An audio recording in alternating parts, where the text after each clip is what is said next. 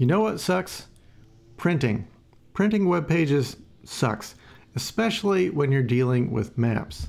When you go to print a map just from the user's browser, lots of bad things can happen. If the map is getting stretched to a larger size, you may have some tiles that never loaded and some gray area. If the map is getting shrunk, the center point can change and all of a sudden people aren't printing what they thought they were printing. Lots of bad things. And I've dealt with this in a whole bunch of different ways. I've done like inline print styling. I've reformatted the whole page with a print class and then had users print from there. I've passed to a page just for printing, and they've got to pass all of the current user state over to that so they can recreate various items there. Done it lots of different ways. They all suck. Printing is no fun. I just found a different way to do it that I haven't used before, and it's really cool. And it's the simplest way I found to print a full-size map application like this, which is a fairly common thing to build.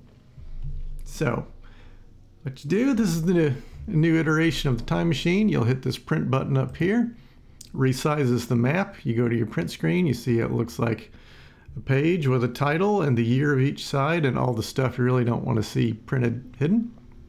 And you'll print or cancel and you're back to your map. Now, how did I do that? Well, there's a little bit of CSS and a little bit of JavaScript. For the CSS part, I'm telling the browser that when media is print, set the size to landscape. For this kind of app where it's a full screen, full viewport map, landscape makes the most sense. You could give them an option to say portrait or landscape, but portrait maps when you're dealing with this kind of thing, they just don't make a lot of sense. So I'm telling the browser to default to landscape. That way I know exactly what size thing I need to make in order to print. Then I go over to where you hit that print button, and this does a couple things. The print here, this print variable is essentially just a true-false bit. It's just a toggle. It's normally set to false. When it sets to true, it applies this style, which resizes the content, the main content, to 10 inches by 7.7 inches, which is like a regular size of paper landscape with some margins built in. This may not be the exact dimensions to use, but it works fine. But that's where I'm essentially setting the entire app to a landscape page standard, I think it's called A4 size. Then we go up to a little bit of JavaScript, and it's going to, when you hit that print button, it's going to toggle the print to whatever it's not. So it's normally false, it's going to toggle it to true.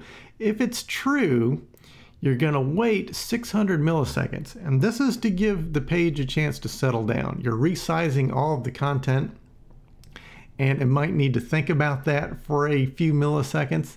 This is not so long that the user is really going to notice, but it gives the page a chance to settle down a bit and fetch some more tiles if it needs to, or whatever it needs to do. And then it's going to call window.print. So your print dialog opens from your browser. As it turns out, and I stumbled on this on somewhere because I was trying to figure out a way to solve this problem easier. The window has an afterprint event.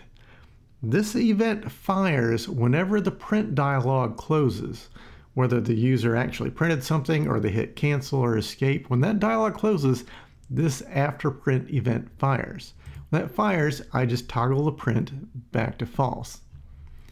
And that's it. That tiny bit of JavaScript and CSS is doing all that work.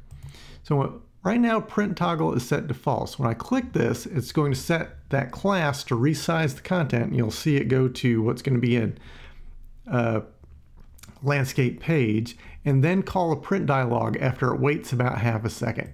There's the resize, there's the print dialog. Now this print, this looks exactly like what that map we were doing. I do hide a few things when it prints, like I hide the buttons over here, I hide those range inputs, range input sliders. and I'm just showing those select values as dates there. So I'm hiding a few things, but really it's just resizing the content, and the map is the big thing you're doing there. Now, when I hit print or cancel and this print dialog goes away, that print class is toggled back to false from that after print event firing. And when it does that, that class goes away and everything gets resized back to normal. And that's it. A tiny bit of CSS and a tiny bit of JavaScript, and we have a perfectly usable landscape print of this app. And that is by far the easiest way I've found to do this so far. So it still sucks because it's printing and I don't like it, but in terms of printing suckage, this is a great way to go for this style of full map, full viewport application. Hope you found that useful, and maybe you'll find some use for that in some of your projects, and that you're doing well and you're happy, and I will catch you later. Bye.